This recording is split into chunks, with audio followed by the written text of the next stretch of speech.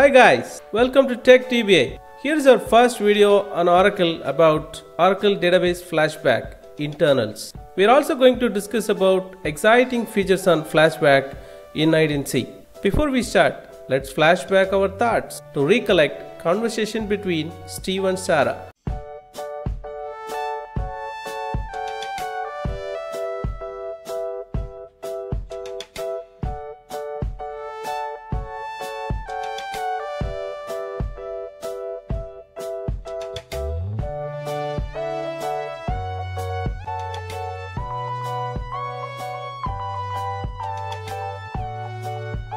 Here are the outstanding questions. What is the content of the flashback logs versus the archive redo log files? If the content is same, why does Oracle keeps a duplicate copy of data? If the content is different, where does the flashback data is from? Is the undo data carried over to flashback logs? If so, why do we need to preserve the archive log files for the flashback operations? Finally, the new features of 19C on the flashback. Here is a quick intro about the flashback. Flashback database feature introduced in 10.1 used to flashback the database to point in time in the past. Flashback creates the flashback logs to write the flashback data which is stored at recovery file destination (RFRA) and managed by recovery file destination size parameter. Recovery writer is the background process which writes the flashback data. The parameter DB flashback retention target specifies the upper limit on how far back in time the database can be flashed back. We have two types of restore points, namely normal and guaranteed restore point.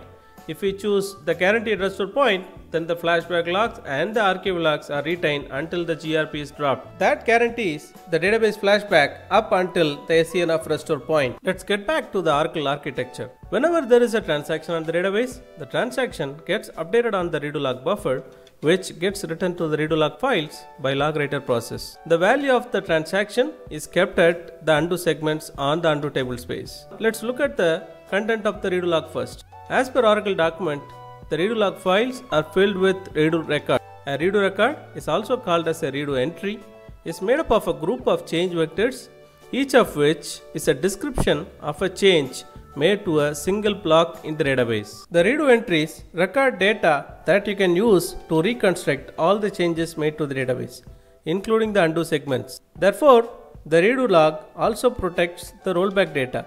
When you recover the database using the redo data, the database reads the change vectors in the redo records and applies the changes in the relevant blocks to make it until the SCN. It's perceived that the redo log consists of all the changes done at the block level along with undo segments. But the past image of the block is not recorded anywhere, and that's exactly the content of the flashback logs. Say you are updating a salary of an employee from 10,000 to 20,000.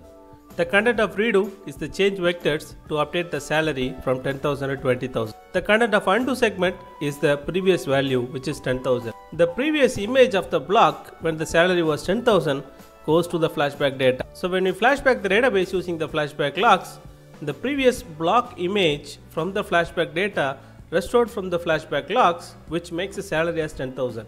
So the flashback is different from traditional undo rollback operation.